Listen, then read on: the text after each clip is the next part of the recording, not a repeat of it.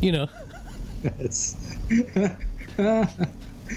oh, Dennis, welcome. Oh. Good evening, sir. Hello. How are you? Pretty good. Seems to be a hour of happy. Yes, indeed. It's a good time of the day. For sure. You hear pounding outside the house here. It's because one of my workers is finally applying the new stucco onto the patched wall that I think I told you about. Yes, you did. The work I did in greater detail than you'd ever want. Yes. Don't agree with that. Say, oh, no. No, please just, tell me. Just the right amount of Tell me about the texture on the stucco, Dennis. Well, it's funny you should ask. Yeah? So the viscosity of the material that we're applying has to be just right. If it's too soupy, it won't stick. If it's too dry, it'll crumble. Right. So we know the formula for the concrete to the lime to the sandy stone. Mm-hmm. You don't want to change that, but if you put in too much water, you can't take the water out, so you have to, right. In our case, cut the formula in half and go half a bucket to 2.5 buckets. Yes. So we keep the formula right. And the formula appears to be right. The viscosity may or may not be right, but he's in the back working with what I call the 2 exploratory patch places to prepare for the one on the side of the house that's very big and has to look good. Okay. So yeah, my only experience with that is in making pizza dough. And if it's a little bit too wet, and you add more flour, but if you add a little bit too much flour, then you need to add more water, and you can ping pong back and forth on that until you have, your whole kitchen is full of dough. Until you compromise the dough so much that it becomes a watery mess, and you have to throw it away and start over. Exactly. So and if it's too dry, you can always address that. But if it's too wet, well, you add more flour. Well, yeah, until at some point I think maybe can you do that forever? Yeah, like I said, until you fill up your kitchen. And you're just sort of swimming around in this dough blob. So help. So that happens to a lot of people, doesn't it? Yeah. So let's make some money. Plus, we can sell the dough to a local pizza parlor. Exactly. We advertise the dough. We advertise the water. We sell it to them cheap. We sell them too much water, right. And then they run out of flour, and then they order more stuff from us, and then it becomes too much. And of course, who do they call? The Doughboys. We get in. Wait, we need a better name. The Dough Busters. That hasn't been used. Mo Dough. Mo Dough. Mo Dough, ho. You give us the dough, and we sell you the dough. Wait, no. Let's trade doughs. There you go. Until I give you a female deer. And then do a song. You could do a song. Dough, a deer, right? Dough, a disaster in your kitchen. That would be our jingle. Our jingle, yes.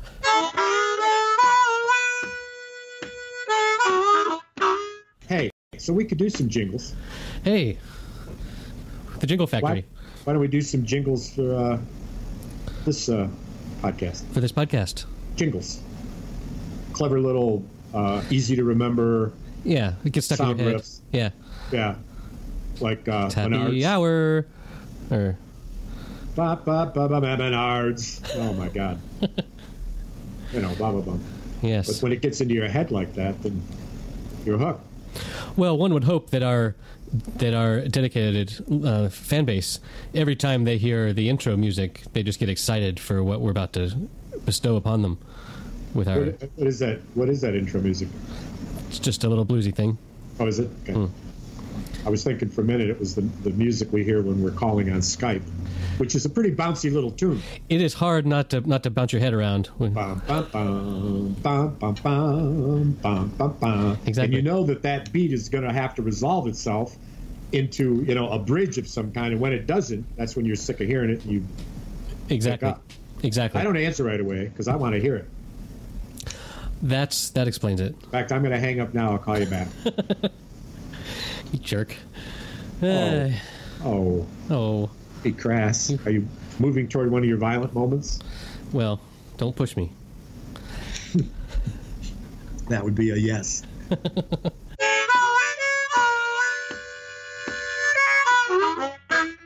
I've got some more follow-up on, remember how the cat killed a mole and my wife dissected it? Well, the following day, really, we were asleep in the middle of the night, and we heard this meow, meow, meow coming from outside our bedroom door. This is my wife and I in the guest room at my parents' house. And so she got up and she went and said hi to the cat, say, well, what do you want? And the cat had brought in a snake that was not dead. Writhing? Still writhing? It was still writhing. Oh, the snake, this was a 3:09 a.m. Oh, my Because I looked at my watch as soon as we got up. Scene. And so, yeah, thankfully, it didn't decide to bring it up into our bed and throw it on our face or something, you know? Can you imagine waking up at 3 in the morning with a fucking snake in your face? A bleeding snake. Yes. Pissed and bleeding. Yeah, I would not. That would not be. I would not recover from that. Oh my God. But anyway, I was able to go get the broom and dustpan and get it in. Yeah, like if it was all sort of curled up, but I think stretched out, it would have been at least 2 feet long. Yeah. Black snake, garter snake. Probably, yeah. I don't know. I can't ID snakes. Well, what color was it? It was black. It's probably garter snake. Otherwise called a garden snake. But. Right. No, I was just laughing because my option were black snake and garden snake, and then I said it was black, and you said, oh, it's probably a gardener snake. Right. See? Power of deduction. Okay. You're not dealing with some fool over here. I figured it out. Okay. Good. Yeah. Yes. Elementary, my dear. Yes. So that was exciting. Well, at 3 in the morning. And were you geeked up afterwards, so you couldn't go back to sleep, or it was like, no, you went back? A little bit, yeah. So the power of the hunt. Right. Well, yeah. I don't know. I was sort of drowsy the whole time I was getting the snake in the thing. And hey, I'm telling you, man, we could sell this. From us, you get a cat with a half wild snake in its mouth. For your friends. Mm-hmm. Oh yeah, people paid for that. People would pay to get a cat with a snake, or the service to get rid of it. One then the other. Just like we talked about last week. I mean, it's almost like old news how we transpire all these things. But this one would work. Do we have a jingle for our cat snake service? Let's make one up. Go ahead. Yeah, where's your guitar? Feline. You wonder where the monkey went. The cat has it. Not the monkey, though. That's what I thought of first.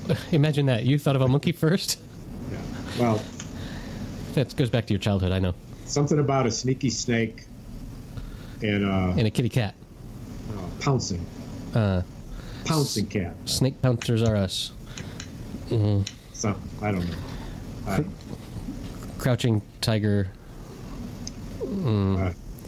Yeah. Yeah. So. Crouching kitty cat. Writhing snake juice. Snakepounce.com. Say out. That's not bad. All right. So, tell me another story.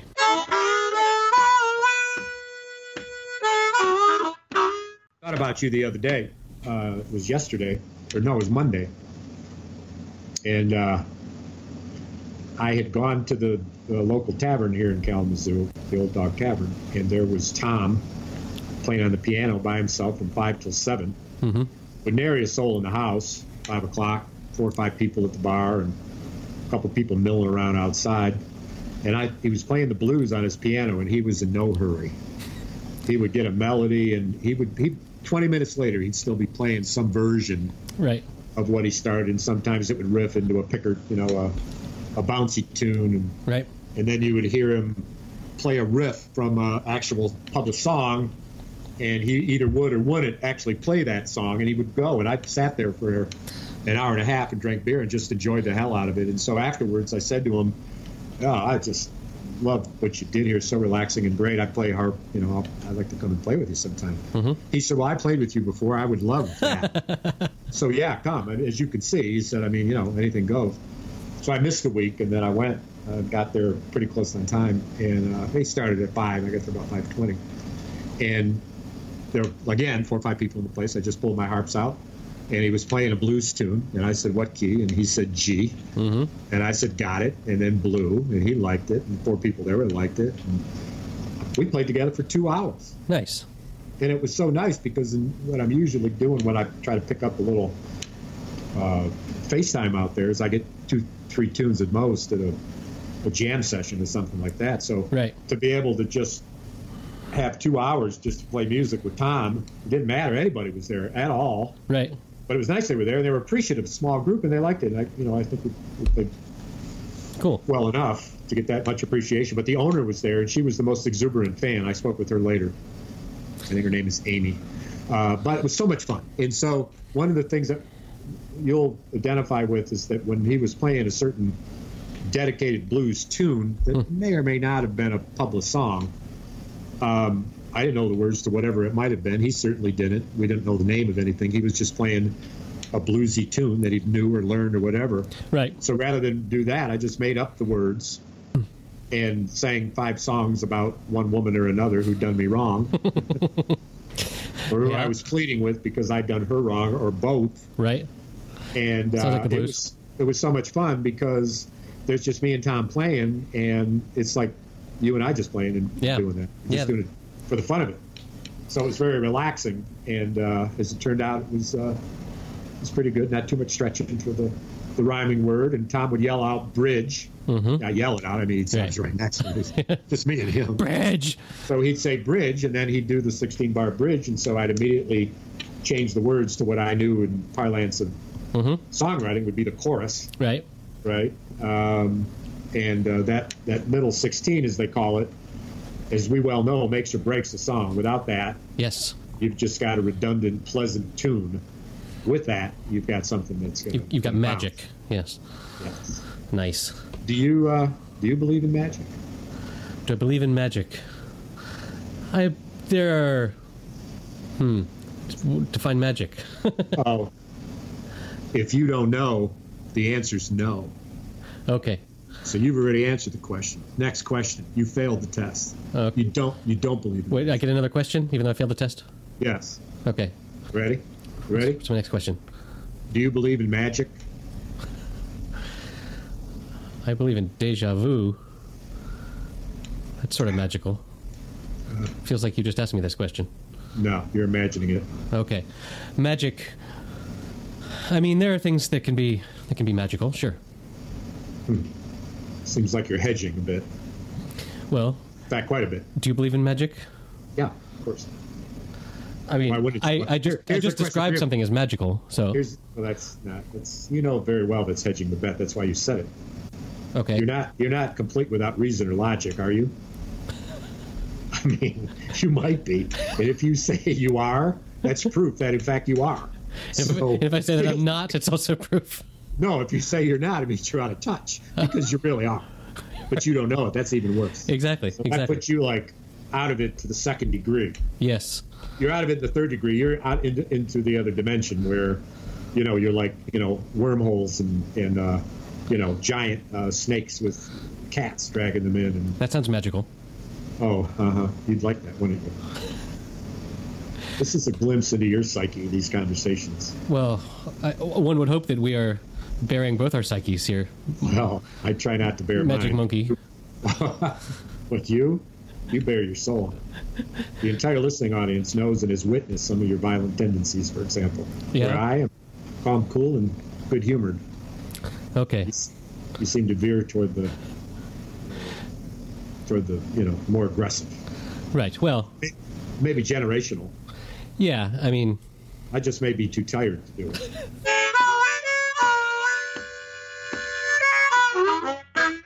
But I think it's driven in large part by the fact that your shiny forehead hasn't changed at all since you sunburned it 3 episodes ago.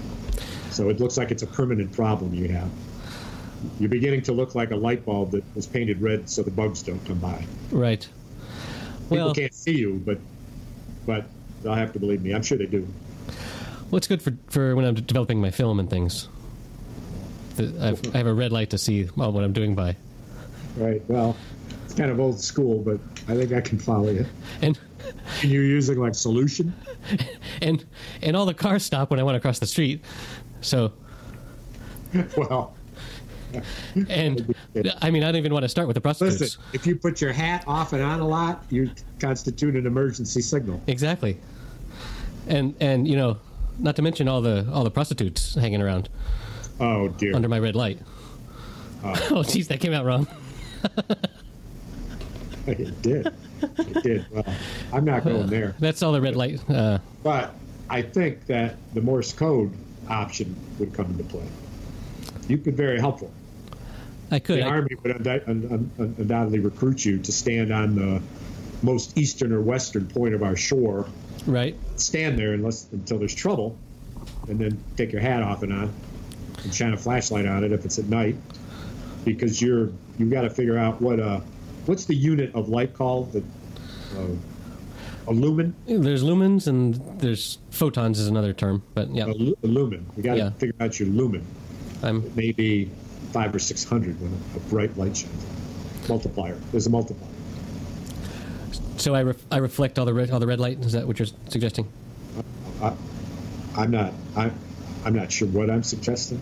Well, people rarely are. Are what? Are not sure what you're suggesting. It's all about me. Okay. Yeah. Well. Your aggressive posture isn't helping here. Help me.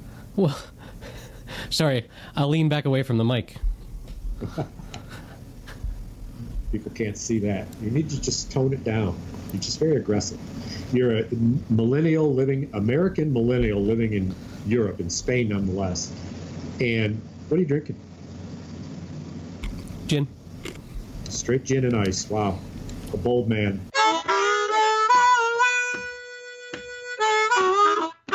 I'm doing the Alaskan Amber tonight. I found 3 bars in town that sell Smithwicks, which is my favorite Irish ale. Yes, you mentioned that last episode. I did. By then it was only 2 though. Or 1. You had a problem because the guy wouldn't sell you an opener because you were a dick. No. That's what he thought. Maybe I am a dick. You came around towards the end. You thought maybe I was kind of an ass when I said, "Oh, it's not spelled. Doesn't look like it's spelled Smithwicks, but Smithwicks." Yes. Well, I was at a bar, same bar, 2 different waitresses, and ordered a Smithwicks, and they said they didn't know what it was. And when I said it's spelled Smithwicks, they said we have it. Mm-hmm. But I didn't know it was pronounced that way. So my mistake was misunderstanding that the difference between a young waitress who's not particularly beer savvy and a man who's made his living for the past 26 years selling beer and stocking beer.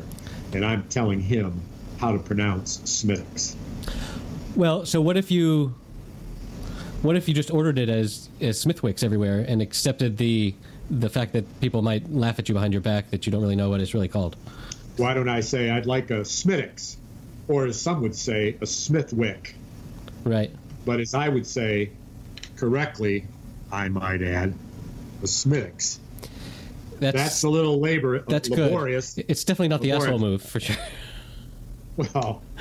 Well, and maybe it was a delivery too, because I think I said to him, "You do know."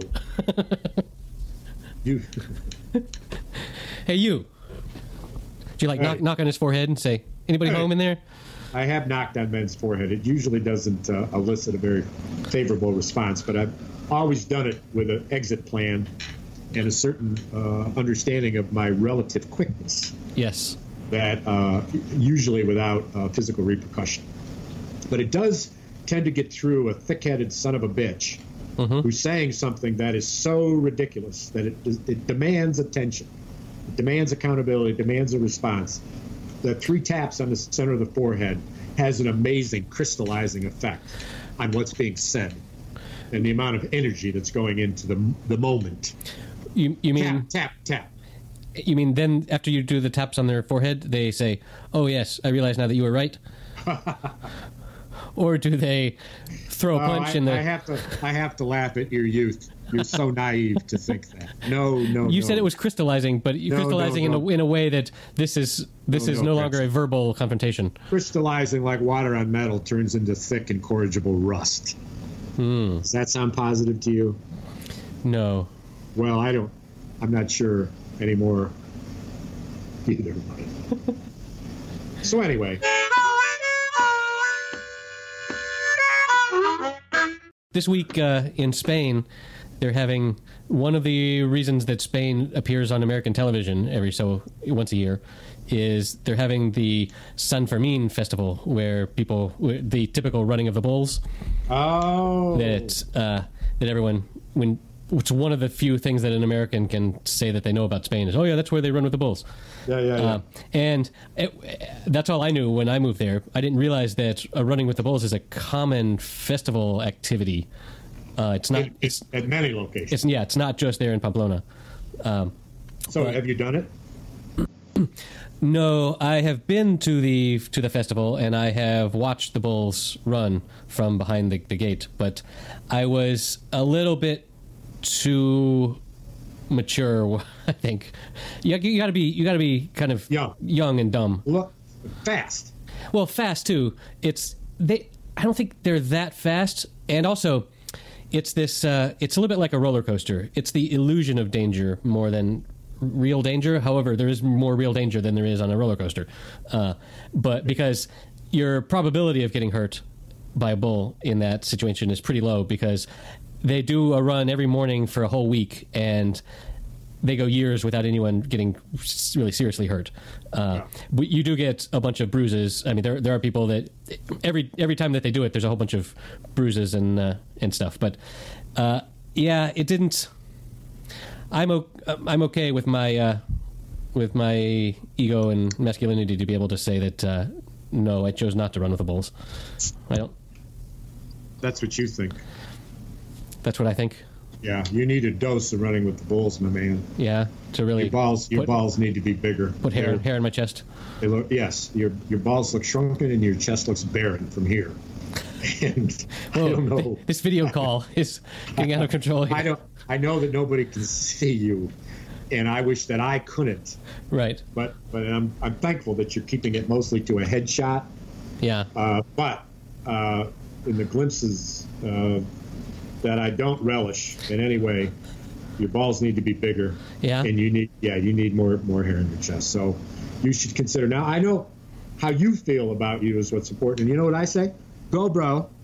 I mean, if you feel good, I feel good about you. But you can. That's good. But your balls are tiny.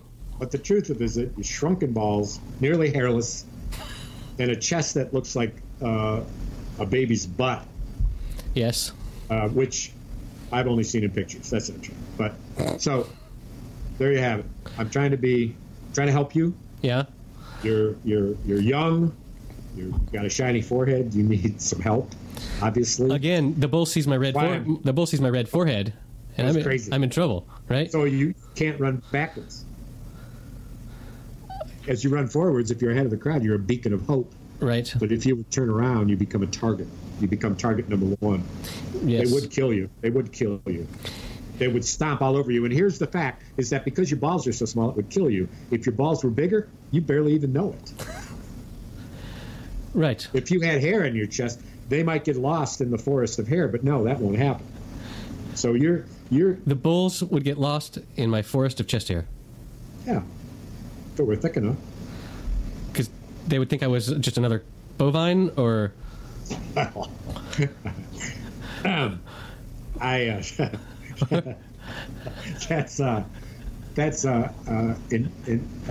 interesting thought, but I must say it's a bit stray. Okay. No pun intended.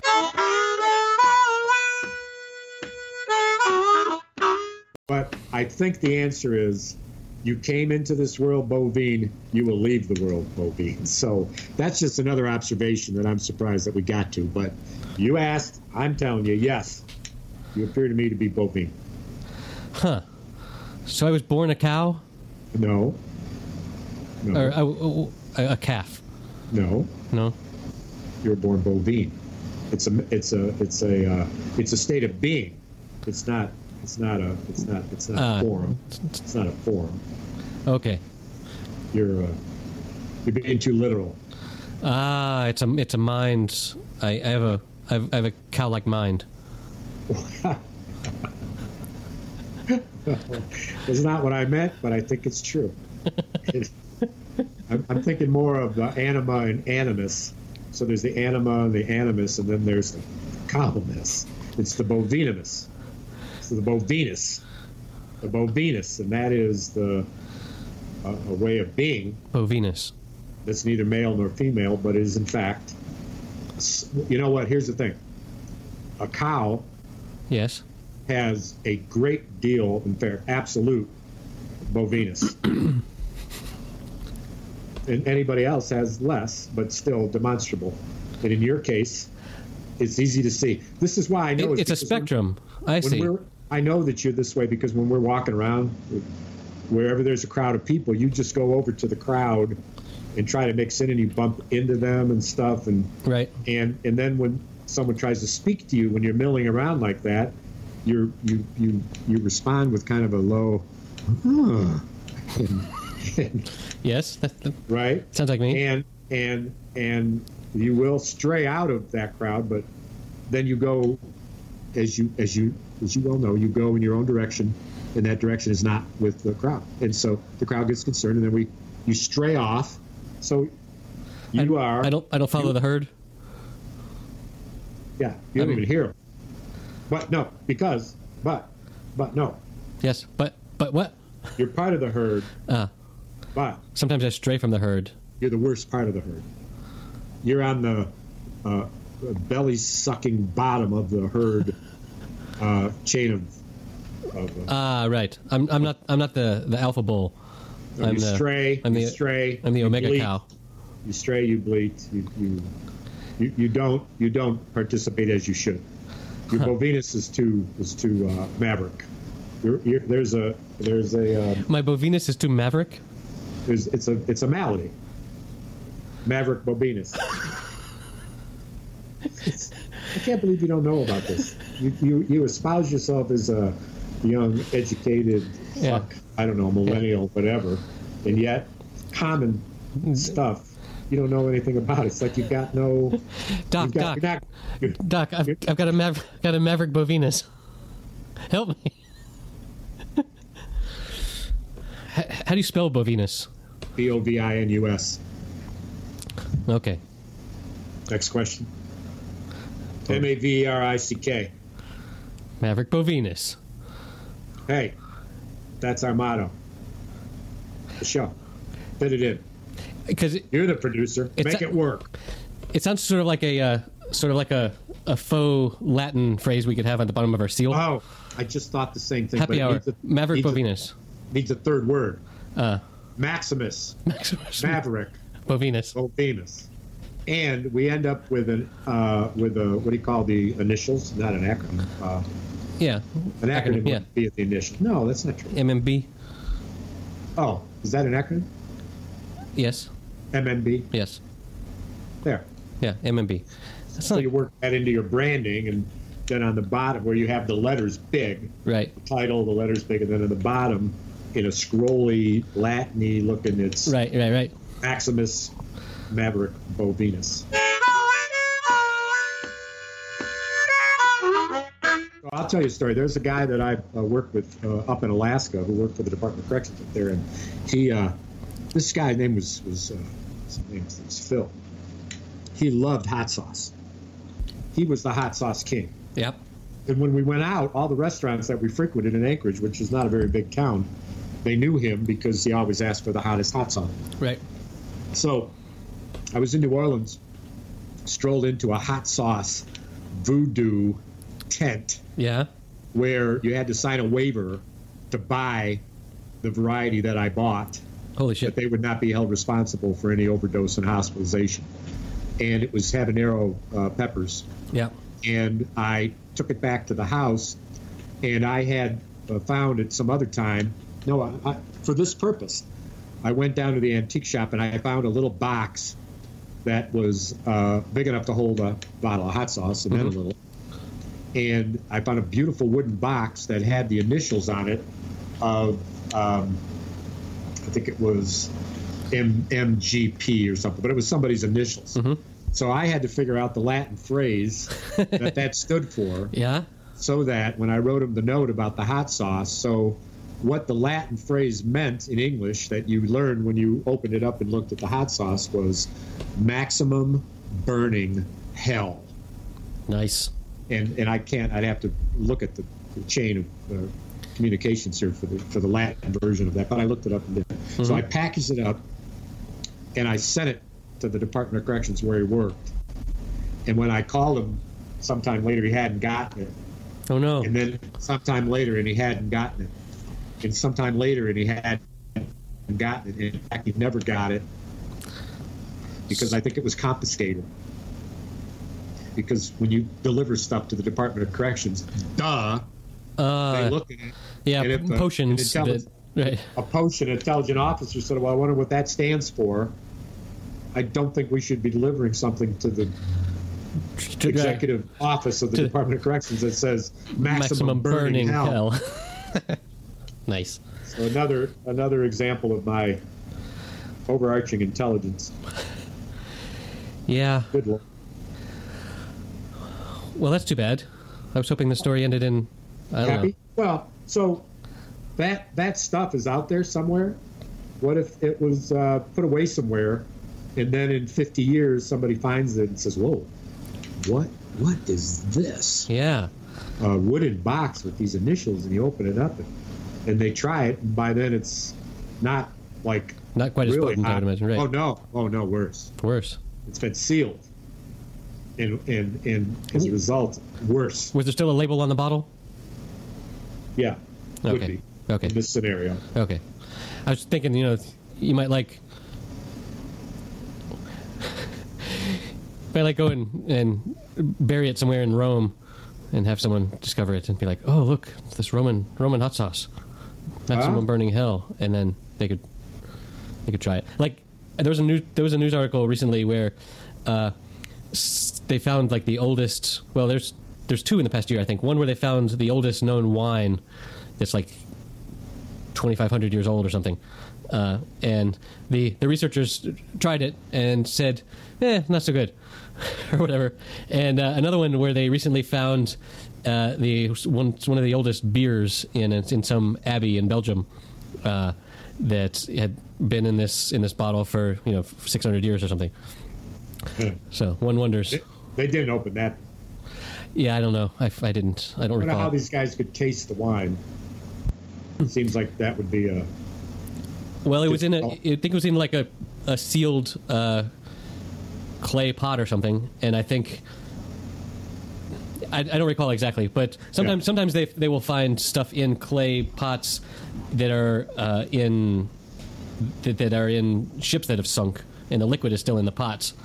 They haven't broken or anything. So wow. There have been discoveries of old beverages. Cool. Hey, we could do that. Start to bottle up stuff. And then leave it for 2,000 years? Well, it's a little slow return. Yeah. No, I know. No, we'd sell it like we found it. There you go. Forgery. That's good. That's not forgery. Well, there could be some forgery involved, and I'm not opposed to it at all. But what I'm describing, it's not forgery. It's false advertising. It's false advertising. I mean, all we're saying is that we found this. No, we're saying a lot more than that. We're saying it's ancient antique full of mind-numbing and miraculous liquid, is what we're saying. Okay. And we're just filling it fucking full of Mad Dog. I mean, we've only got 3 listeners. It's not like they're going to buy it, so we don't have to worry about that. But I'm just saying. Yeah. Found it at the bottom of the ship. We create a little fake video, Mediterranean Sea. It's off the coast of Spain. Hello. There you go. Hey, I live on the coast of Spain. Hello. This thing washed up in a bottle on the beach. That'd be easy. Easy to film. Instead of my idea of finding it in the shark cage 1,000 feet out. Right. And it clearly states on it 600 BC. So, well, they didn't know they were BC. that was my joke. We could write on it. See, 600 BC. Now we know how old it is. That would say WDK, 600 WDK. 600. We don't know. We don't know how to date us. They were dated, were they? No. They only knew it was a new day. They had numbers. They probably even went on dates. I've got the best numbers anywhere. And they ate dates, that's for sure. Let's get to a current event. How about that U.S. women's soccer team? Did you watch any of that? Yes, I did. I did. Some series ago, but I read a lot about it, more about it than seeing it. But it's thrilling, isn't it? We had it was an exciting match when they played against Spain in our house. Yeah. Because what was the score? Final score? When they played against Spain, I think it was like I don't know, 3-1 or something like that. Look in the show notes for anyone listening that wants to see what the actual score was. But yeah, then in the final when they played the Netherlands, that was pretty intense. I'm so glad that they got another goal because I hate winning soccer matches on penalty kicks. Like the first goal was a penalty kick, and that feels so cheap because is that the right cheap? Well, I mean, it isn't totally unearned, but this particular penalty had to go. Well, if it's a really serious penalty, then too bad you committed the foul. You might have. This was chump stuff. Well, this was they had the ref had to go and review the slow motion video from all these different angles to decide. It was borderline, and plus it's so much nicer to score a goal that was everyone was on the field and all the defense was there and you got by the defense and you scored the goal. So they did it and they did the second goal. Yeah, and then they won 2-0, right? 2-0, yep. Yeah. As they say in England. I love that. Yeah, and apparently it was way more watched than anything the U.S. men's team has ever done, which... Yeah, well, and in fact, the controversy over their pay is interesting in that the men's teams brought in one particular year, I don't know which your show notes can reflect this, $50 million, and that went down, and eventually the women's raised $49 million, and so the idea of, the men's generate so much more profit. No. Well, it's not as if you need that reason really for equality, but it just wasn't true. Well, there's two sides to this that I see.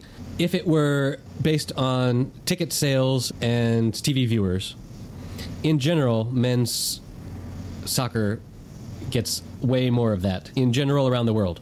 All things considered. Looking at men's soccer versus women's soccer, but in this particular case, they weren't being paid by the ticket sales and from FIFA or whatever.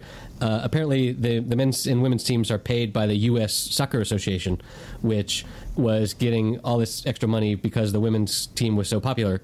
And that's why it's such a dick move to pay them so much less.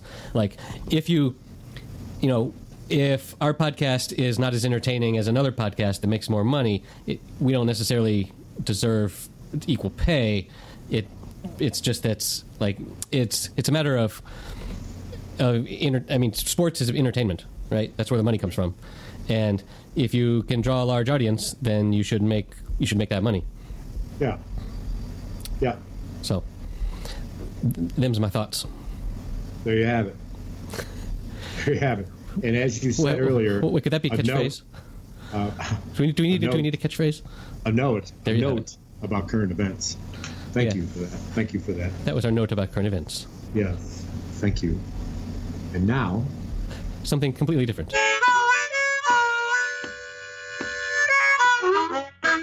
So, Dennis, there's this thing I want to run by you. Oh, well, by all means, please, Erik, do so. When you're in the world of podcasting and monetizing podcasts, there's one way to monetize a podcast is to have a Patreon page where someone can go and give us a monthly donation or a one-time donation saying, hey, thank you, I was entertained by you. And for sure, I can tell you as a podcast consumer, there are many podcasts that I enjoy that say, "Hey, we have a Patreon. Come give us some money." That I never get around to doing because it's, I'm in the car, I'm out for a walk, or I don't get around to actually making that donation, even though they are worth $5 or $10 a month to me.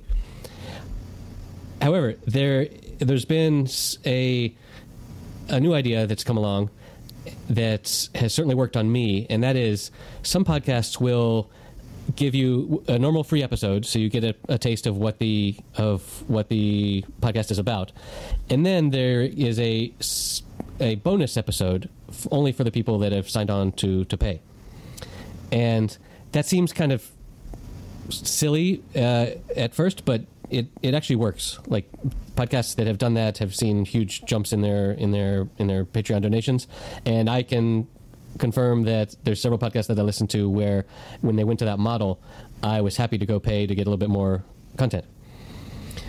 So just throwing that out there, I'm explaining both to you and to our listeners that that's a thing that we might try and do.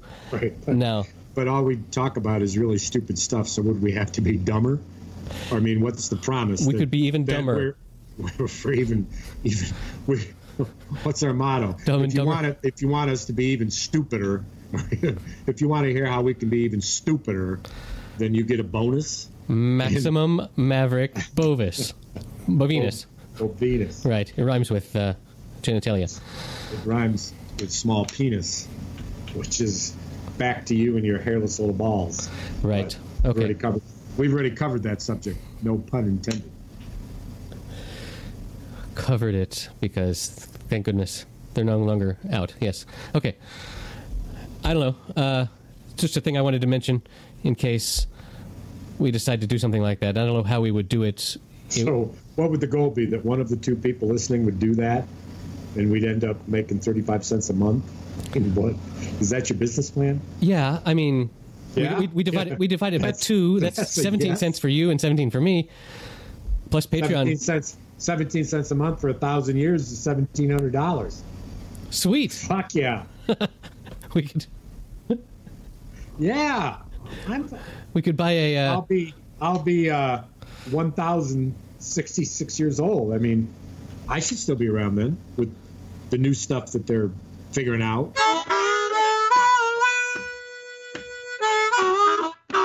1066, man. 1066. That's not that old. That's a number that my history teacher drilled into me because that was the year of the Battle of Hastings, I think, where William I or somebody took power in England. And you know what resulted from that? Hastings, Michigan. The Magna Carta was the result. That was the beginning of that peace agreement. Yeah. Check me on this. The Maximus Bovinus. And actually, it's funny you say that because a lot of people don't know this, but you can check this. That Magna Carta was originally called the Magna Carta Bovinus. Right. They shortened it. Because it was a big cow letter. Maybe, was it written on leather? No. It came from the fact that the manuscript that they wrote it on had been damaged when one of the founding fathers spilled their coffee on the instrument, and so it ended up looking like the spotted hide of a cow. And the founding fathers of England. Of whoever. Okay. Yeah, whatever we're talking. Yeah. Yeah, all right. Founding, well, what? You don't call the founding fathers of England founding fathers? What do you call them? I don't know that they have a term. They're just Your Highness or whatever. I don't know. No. I mean, was that the founding of England? I mean, maybe. Well, who founded England? You need to do a little research, put it in the show notes, because I think it's worth knowing. Who founded England? What did they call them? Etc. The Druids? If you're...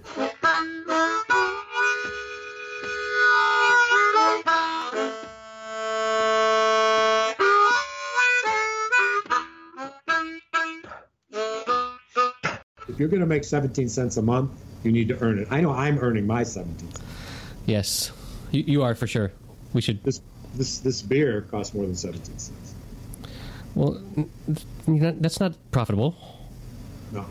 I lose money every time we talk. We're operating at a loss. Well, an absolute loss. You're often operating at a loss. Well, yeah, you could make fun of me if you want, but at the end of the day, it could be profitable enough that you're making 34 cents. Whoa. That's a 100% improvement in your income. If we doubled it, if we could just get that third listener. Yeah, well, and the third listener that actually is willing to cough up some money for this exquisite content. Yeah, why would anybody do that? It's beyond me. Your whole idea of a business model here totally escapes me. I wouldn't pay a fucking penny to listen to this. I would like, are you kidding me? This is just a couple of stupid guys drinking, talking. Why would I pay for that? I don't know. I mean, but I'm here. I mean, I'm here. But we churn out new business models every single episode. We haven't acted on any of my ideas for making money, not a one. And you want to know why? Because you're a lazy son of a bitch. I bust my ass thinking this stuff up. I hand it over to you, and nothing ever happens. Huh. Nothing ever happens. You just go back to whatever you do in Spain when you're not doing this, which is probably much of nothing. Yeah. That's, I mean, talking Spanish to a couple of cows, bouncers that have cows. You probably do. I like to hang in the fields. You probably do. I'll tell you, you're so Maximus Bovinus, Maverick, on your own, astray. Well, hey. We could have instead of a podcast, we could have a Cudcast, where we're just sitting around chewing cud. You know what? A part of that I like. This is what we do. Each of us, before the podcast, go out in the lawn or wherever we are. In my case, I got lawn. I got weeds near me. I'm near a field. Mm-hmm. I'll go to the field, and what you'll do is we'll both grab a bunch of the straw or the grass or whatever. Yeah. And we'll slowly but surely, before the podcast, eat it. Mm-hmm. Chew it, but don't swallow it, but chew it up until we have, in fact, a cud that's about the size of half the size of an egg. Got it. And it's all the grass and our saliva mixed in. Mm-hmm. That'll make for a good enunciation. We press, no, you're missing altogether. I'm not surprised. We push record, and all it is for an hour is each of us in turn chewing our cud. I chew a while, then you respond. You chew a while, and I respond for an hour. That will get us some patrons. Yeah, it's like white noise, the best kind of white noise. I got a title for the Cudcast. Erik and Dennis chewing cud. I think that's taken. I don't know. Masticators? A little more than that. You're in the right. You're in the right direction, but there's got to be more. Dennis and Erik masticating? No. Cud boys. No. Sounds of mastication. There you go. That could be. We could. I was gonna say we could make money off that. No, it's you know how the white noise that people like to go to sleep to. It could just be us just going.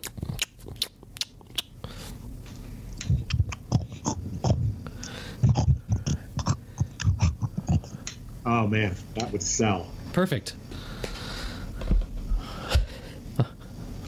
As always, it's been a pleasure. All right, I'll see what I can salvage from this audio recording. And you know what?